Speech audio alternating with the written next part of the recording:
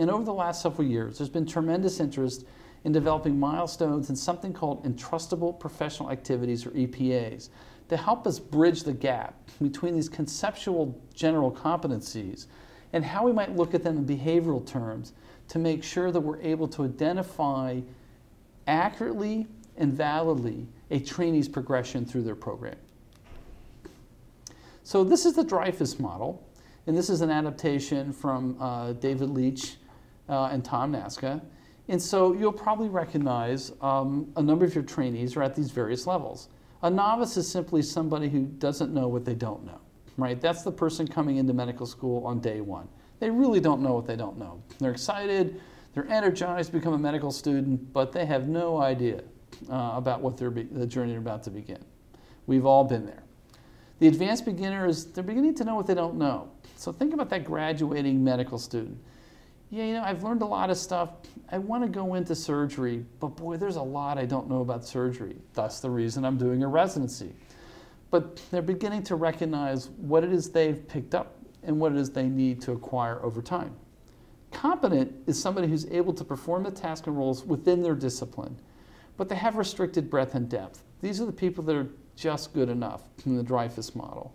They can function as an internist, as a surgeon, but they don't have a wide breadth and depth of skills. Proficient is somebody who's now consistent and efficient in performance of these tasks and roles of their discipline. They know what they know and don't know. So these are the kind of people that really have a good sense of where they are developmentally. And this is actually, for most of us in residency, where we want to see our trainees in most of the competencies, particularly patient care and medical knowledge. You would hope that they're proficient by the end of training, so that they're now on a trajectory that will enable them to acquire additional expertise once they enter unsupervised practice. Terminology is also important, and this also comes from the international CBME collaborators. And I just want to share these with you because you'll hear these terms used. And so this is an opportunity for you to kind of get a sense of kind of what the field is using when it thinks about assessment. Competent is possessing the required abilities in all domains at a specified stage of medical education or practice. Now you notice this is a little bit different than the Dreyfus definition. In this definition, competent is stage dependent. And we think that's important because we want to know if people along each stage are where they need to be at a minimum. And that's what competent should look like. Discompetent is someone who's relatively lacking in one or more domains of acquired abilities at a specified stage of medical education or practice. So they may be good, for example, in medical knowledge and professionalism, but they're lacking maybe in those communication skills. And so they're discompetent communication. And you would want to know that so that you can kind of intervene and remediate, make sure they catch up and fill that gap. And then finally, the folks we worry the most about are those who are incompetent.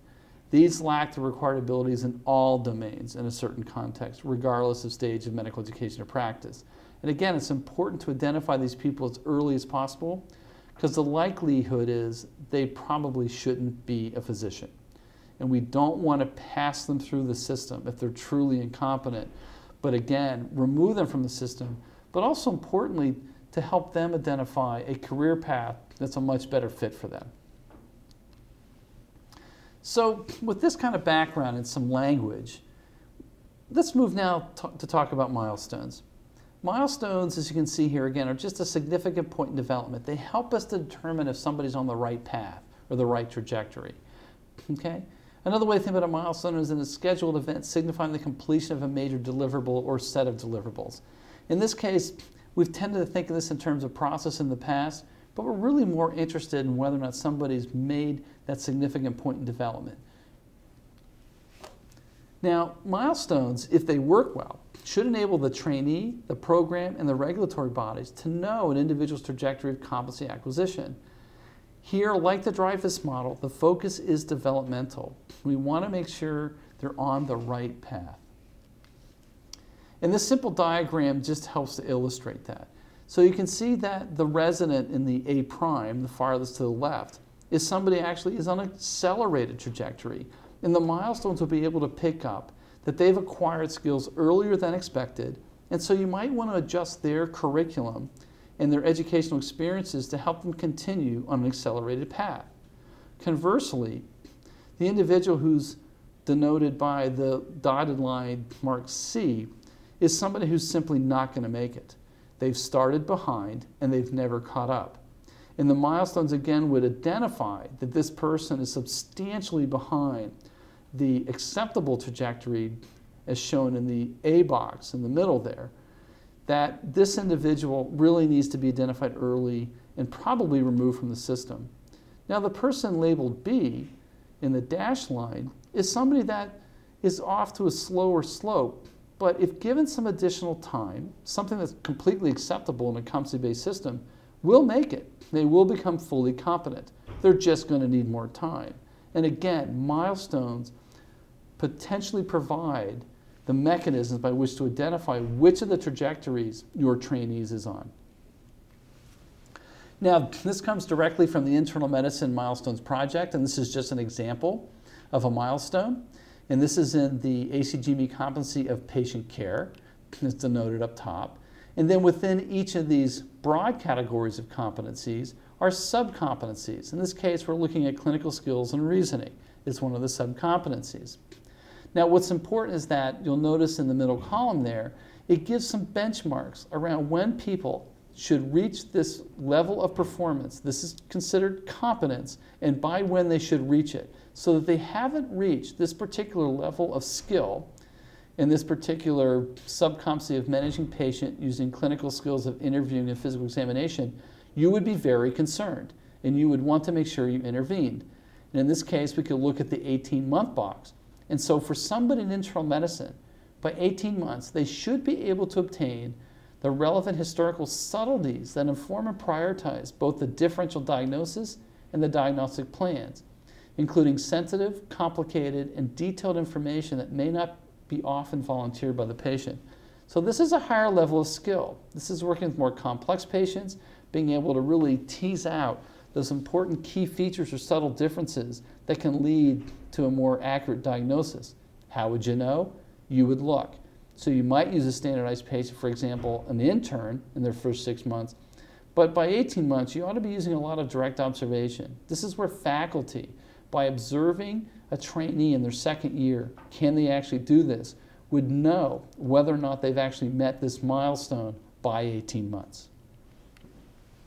So what are the benefits then? Well, they provide the learner with a clear path of progression. There are no surprises. In fact, when we put these milestones out for review by the educational community, including residents, the response from the residents was overwhelmingly positive. The reason they liked them so much is that for them, they felt like this is one of the first time they actually were given a blueprint or a roadmap about what was expected of them along the way during all 3 years of training. So again, for them, this creates a transparent blueprint and there are no surprises.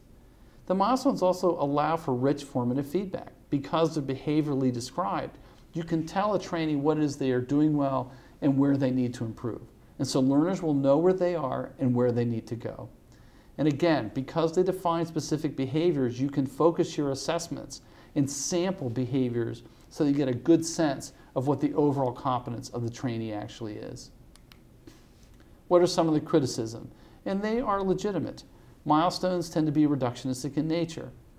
Successfully checking off a list of milestones does not necessarily predict competent practice in a highly complex healthcare environment. So just a bunch of checks on a checkbox or checklist doesn't necessarily equate to the whole, or that in fact somebody is overall competent. And we don't know yet whether or not assessment of competence, what a learner can do under controlled situations, predicts performance well in actual practice. In other words, what do they do habitually when they're not observed? That work needs to be done. And as we point out, there are 141 internal medicine milestones and programs cannot assess them all. But they are a blueprint and a roadmap to help design curriculum. And I think the challenge for programs is to pick those milestones that make the most sense to assess, that are more representative of overall competence. And I'm going to come back to that in just a minute.